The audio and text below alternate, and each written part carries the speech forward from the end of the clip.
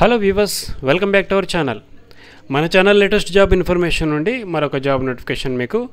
So మనకు రెండు సెంటర్స్లలో job notifications ఉన్నాయి. ఇవి వచ్చేసి హైదరాబాద్లో ఉన్నాయన్నమాట మనకు. సో ఇవి కాంట్రాక్ట్ బేస్డ్ జాబ్సే, తాత్కాలికమే, అయితే పర్మనెంట్ జాబ్స్ అయితే కాదు. సో జస్ట్ మీరు ఒకసారి చూడండి, మీకు ఎలిజిబిలిటీ ఉన్నా లేదా మీకు ఇంట్రెస్ట్ ఉన్నా అప్లై అయినా చేసుకోవచ్చు అనమాట. అండ్ ఇక నోటిఫికేషన్లోకి వెళ్ళబోయే ముందు మన ఛానల్ నుండి మరిన్ని జాబ్ నోటిఫికేషన్స్ మీరు పొందాలి అంటే తప్పనిసరిగా సబ్స్క్రైబ్ చేసుకోండి. అదేవిధంగా బెల్ ఐకాన్ కూడా క్లిక్ చేయండి.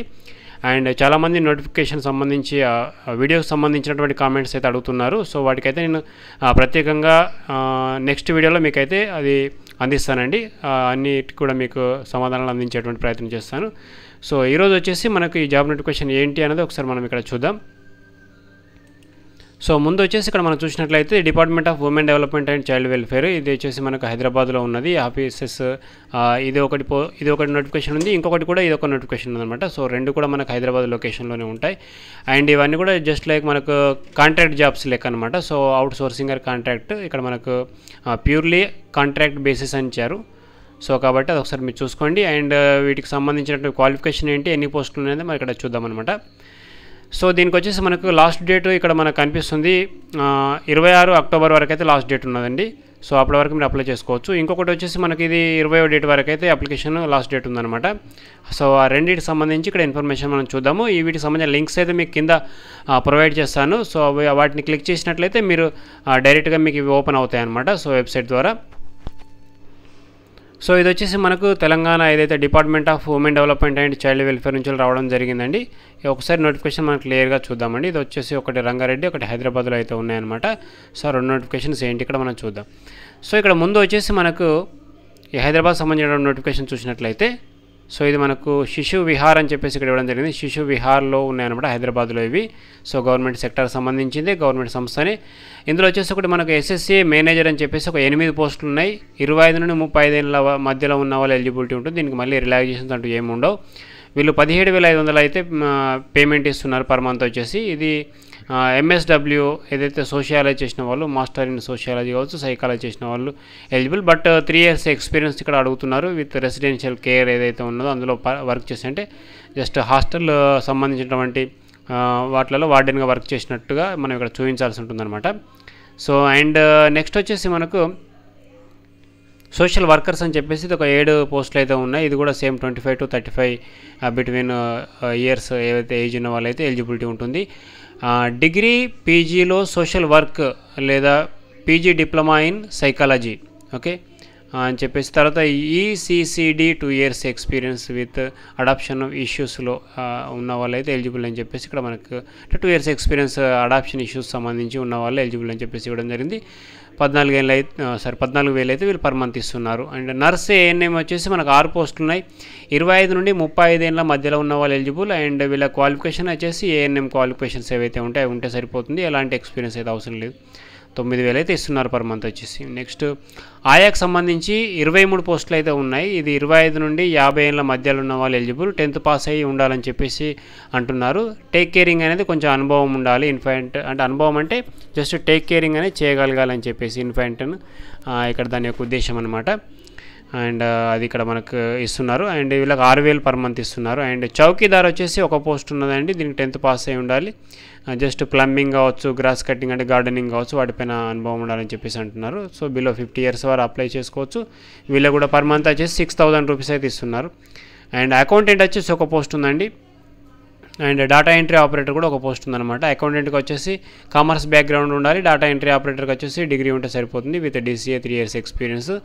అకౌంటెంట్కి వచ్చేసి 4 years ఎక్స్పీరియన్స్ అకౌంటింగ్ ఫైనాన్స్ అని చెప్పేసి అంటున్నారు. సో వీళ్ళకు 14,000, వీళ్ళకి 10,000 ఇస్తున్నారు అనమాట. సో ఇది మెయిన్గా వచ్చేసి క్వాలిఫికేషన్స్. అండ్ దీనికి సంబంధించి మీకు ఒక లింక్ ఇస్తాను, అప్లికేషన్ లింక్. అది అప్లికేషన్ ఫామ్ ఫిల్అప్ చేసేసి అది ఏదైతే మనకు వర్డ్ డాక్యుమెంట్లో ఉంటుంది, కొందరు ఫోన్లలో మనకు ఓపెన్ కాకపోవచ్చు మేబీ. సో అది మీకు ఒకసారి చూపిస్తాను.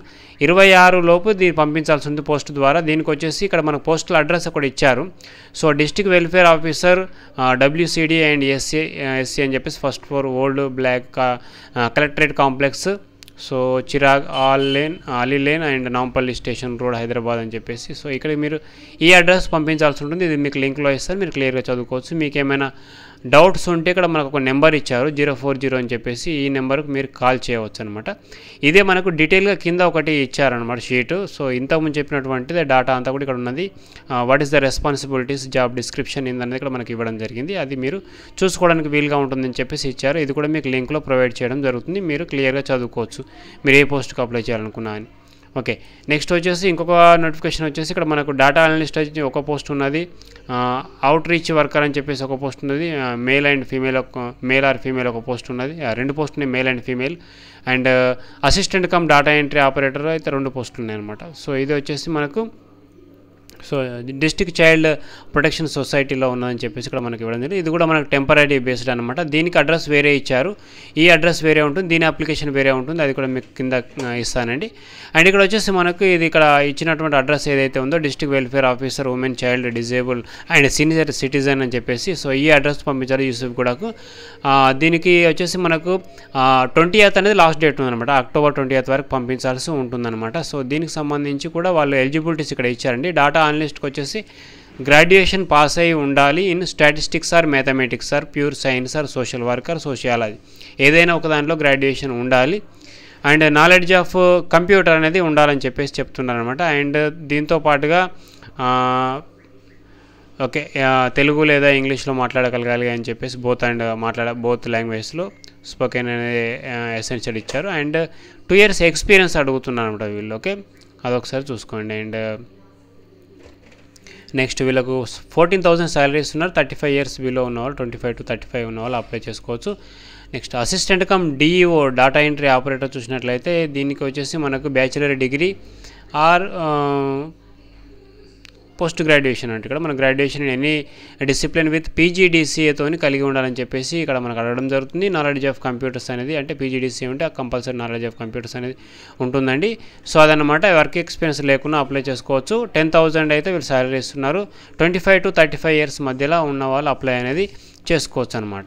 ఓకే, నెక్స్ట్ వచ్చేసి మనకు అవుట్ రీచ్ వర్కర్స్ అని చెప్పేసి ఒక మేల్ ఒక ఫీమేల్ అయితే ఉన్నది కదా. సో దీనికి వచ్చేసి మనకు బ్యాచిలర్ డిగ్రీ పాస్ అయి ఉంటే సరిపోతుంది. 3 years ఎక్స్పీరియన్స్ అని చెప్పేసి అడుగుతున్నారు అనమాట. చైల్డ్ ప్రొటెక్షన్ ఇష్యూస్లో పనిచేసి ఉండాలని చెప్పేసి వీళ్ళకి ఒక 8,000 ఇస్తున్నారు పర్ మంత్ వచ్చేసి. తర్వాత మనకు 25 to 35 years ఏజ్ అనేది ఉన్న వాళ్ళకు ఎలిజిబిలిటీ అయితే ఉంటుందన్నమాట. నెక్స్ట్ డేటా ఎంట్రీ ఆపరేటర్ అని చెప్పేసి ఇంకొక పోస్ట్ కూడా ఇచ్చారు కదా. సో అది వచ్చేసి మనకు ఏదైనా బ్యాచిలర్ డిగ్రీ గ్రాడ్యుయేట్ పాస్ అయి ఉంటే సరిపోతుంది విత్ పీజీడీసీఏ ఉండాలి అండ్ నాలెడ్జ్ ఆఫ్ కంప్యూటర్స్ సంబంధించినటువంటి నాలెడ్జ్ అనేది ఉండాలని చెప్పేసి అంటున్నారు. సో ఎక్స్పీరియన్స్ వచ్చేసి 2 years ఎక్స్పీరియన్స్ అని చెప్పడం జరుగుతుంది ఇక్కడ మీరు చూసుకోవచ్చు. సో దీనికి వచ్చేసి 9,000 అయితే పర్ మంత్ ఇస్తున్నారు. అండ్ 25 to 35 years ఏజ్ మధ్యలో ఉన్న వాళ్ళైతే ఎలిజిబిలిటీ అయితే ఉంటుందన్నమాట. సో ఇది మన మెయిన్గా వచ్చేసి ఈ 2 నోటిఫికేషన్లు. దీనికి సంబంధించినటువంటి లింక్స్ అన్ని కింద ఇస్తాను. తర్వాత మీకు అప్లికేషన్ ఫామ్ కూడా ఇక్కడ ఇవ్వడం జరిగింది. సో అప్లికేషన్ ఫామ్ అనేది మీకు ఇక్కడ క్లిక్ చేస్తే ఓపెన్ అవుతుంది. ఇది కూడా మీకు లింక్స్ అని ప్రొవైడ్ చేస్తాను కింద. సో ఇది హైదరాబాద్ శిశు విహార్ది, అదేవిధంగా రంగారెడ్డి జిల్లాకు సంబంధించింది కూడా మీకు ఇవ్వడం జరుగుతుంది అనమాట.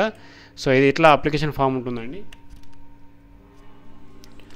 సో 2 నోటిఫికేషన్లకు వేరుగా ఉన్నాయన్నమాట. సో అది ఒకసారి మీరు చూసుకోండి. ఇది మనకు వర్డ్ ఫైల్ కాబట్టి కొన్ని మొబైల్స్లో ఓపెన్ కాకపోవచ్చు మేబీ. అండ్ సో కంప్యూటర్లో అయితే మీకు ఓపెన్ అవుతుంది. దాని ప్రింట్అవుట్ తీసుకొని మీరు ఫిల్అప్ చేసి సంబంధిత మీకు అడ్రస్ ఏదైతే చెప్పానో దానికి సెండ్ చేయాల్సి ఉంటుంది అనమాట. సో ఒకటి వచ్చేసి మనకి ఇది 20వ డేట్ లోపు సెండ్ చేయాల్సి ఉంటుంది. ఇంకొకటి వచ్చేసి మనకి ఇది 26 వరకు సెండ్ చేయాల్సి ఉంటుంది. సో ఫస్ట్ నోటిఫికేషన్ ఏదైతే ఉందో అదే అనమాట. సో దీనికి సంబంధించిన ఫుల్ ఇన్ఫర్మేషన్ ఇదే అండి. మీకు ఇంకా డౌట్స్ ఉంటే కామెంట్ బాక్స్లో అడగవచ్చు. సో మీకు ఇక్కడ ఫోన్ నెంబర్స్ కూడా వాళ్ళు ప్రొవైడ్ చేశారనమాట. సో ఇది అనమాట ఈ యొక్క జాబ్ ఇన్ఫర్మేషన్. దీనికి సంబంధించి మీకు అన్నీ కూడా ఇక్కడ ఫ్రీ జాబ్ ఇన్ఫర్మేషన్ అని చెప్పేసి ఒక వెబ్సైట్ ఉంది. దీనిలో మీకు అప్డేట్ చేయడం జరుగుతుంది అనమాట. సో దాని నుంచి మీరు లింక్స్ అని కూడా డౌన్లోడ్ చేసుకోవచ్చు అనమాట. సో ఇది అండి ఈ జాబ్ నోటిఫికేషన్ సంబంధించి ఇన్ఫర్మేషన్. ఇంకా మరిన్ని జాబ్ నోటిఫికేషన్స్ మీకు కావాలంటే తప్పనిసరిగా సబ్స్క్రైబ్ చేసుకోండి, బెల్ ఐకాన్ క్లిక్ చేయండి. And thank you for watching.